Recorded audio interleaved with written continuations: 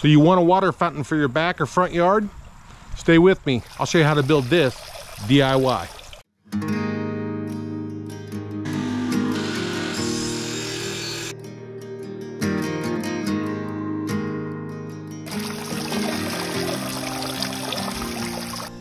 Thought about putting a koi pond in here. I decided not to.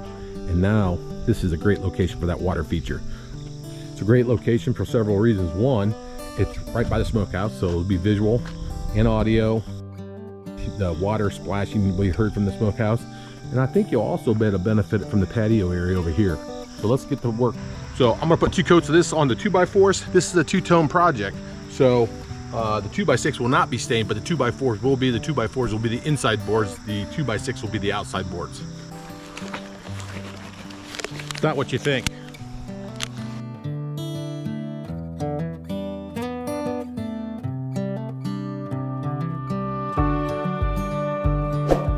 Okay, let's talk about the tank for this project.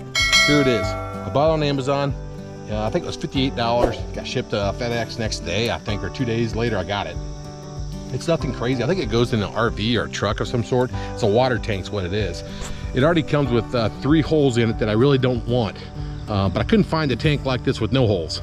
And this is the 4th hole, but it's got a cap in it. So I went to Lowe's and I bought these little plug adapters, 1/2-inch plugs. I think they're like 64 cents a piece, and they fit perfect in there. I'll put a little water tape on them and I'll torque them down, and these 3 holes will not be used. This one's already plugged. And then what I'll do is I'll cut a hole with a jigsaw on the top here, about that big, almost the entire surface here for the most part. And then I'll put a nice piece of fence there and then put some rocks over the top. So the water will come from the top of the fountain, it'll drop down into the reservoir, and then the pump will pump it back to the top of the fountain again. Now speaking of pump, this is what I bought. I think it's gonna work. It's a 3-foot ideal pump. So I guess pumps go by how high they have to pump up. I guess the flow is actually adjustable, so you can adjust the flow, but you need to make sure you get the right pump for the right size. Now this fountain is going to be 3 foot or less, so this is ideal, but you could build this fountain a lot bigger if you wanted to. It'd be interesting to see someone do it, but for my application, I don't want it to be overbearing back there. I think it's perfect at 3 foot, and this pump fits the bill. I took the pump out. Look how small this thing is. I had no idea these little pumps were this small. I used to have a fountain at the old house. I remember it being bigger than that, but it's not anything crazy. 1/2-inch coming out of the top of it. So I bought this little floaty thing that fills my tank up, my reservoir up. So every time my plants get watered back there, if this floaty is low and it needs water, it will allow the water to go in the tank. It'll turn itself off once the floaty gets to a certain level, so my reservoir is always full. The last thing I did buy was I bought this 1/2-inch, 20-foot, plenty of here, 1/2-inch tubing. I'll use this to go from the reservoir tank to the top of the fountain. I haven't decided if I'm going to use this at the very top. I may switch over to PEX and then drill holes in PEX, just a little bit more firmer, but we'll see when we get there. Let's cut that hole.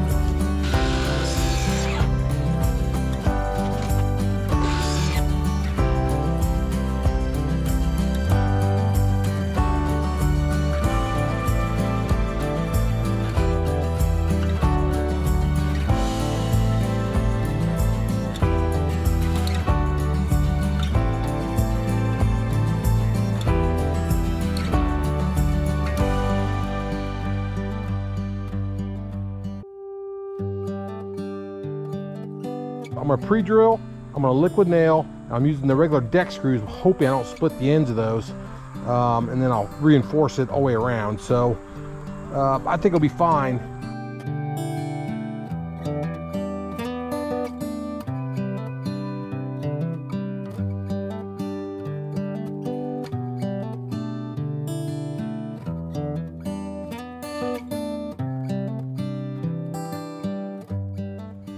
Okay, so here's the basic fountain structure.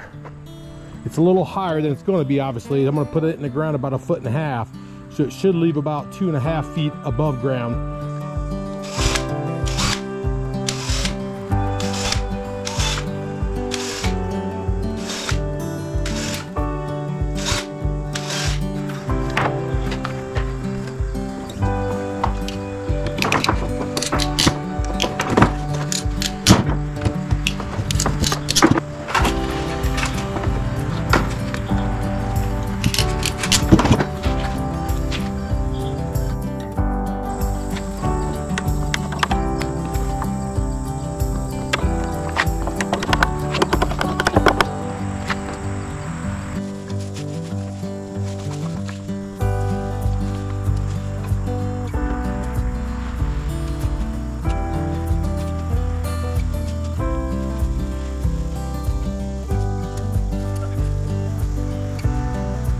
So it's gonna be probably below that hibiscus right here. So see what it looks like from over here. Yeah, I think it'll look good from the smokehouse. Oh yeah, I think that looks really good there like that. All right, let's go with it.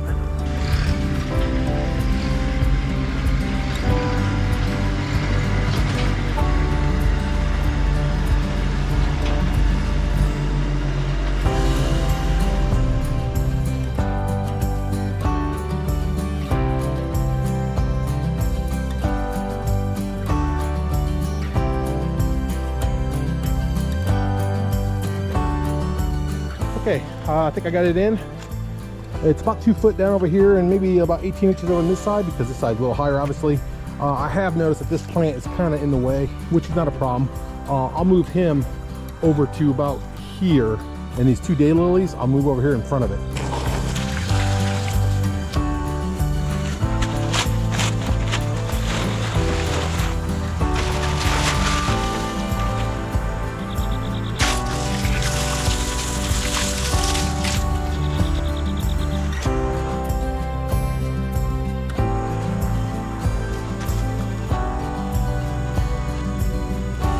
Make sure we get her level here.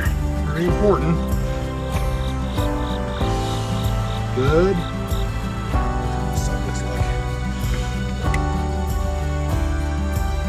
It's pretty good right there.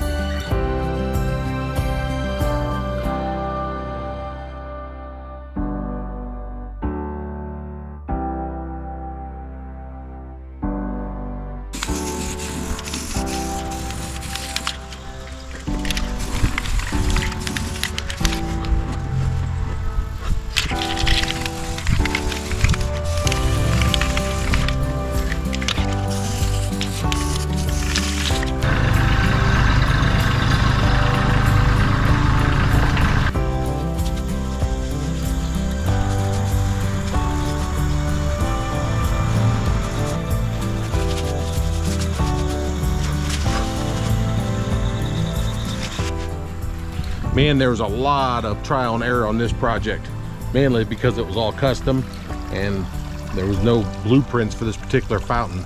But as you can see, it turned out really, really good. I'm really happy with it. It gives me the stream of water, the dripping, the noise. Sounds great. It looks great in the area. You stuck around to the end, so you must like these types of videos. If you can, give me a like and subscribe. Also check me out on Facebook and Instagram, where you'll see projects like this before I put them on YouTube. Take care. That's a wrap. If you like these types of videos, give it a like. Make sure you subscribe. Please share with family and friends. And like I always say, I appreciate you spending time with the HomePro Hero.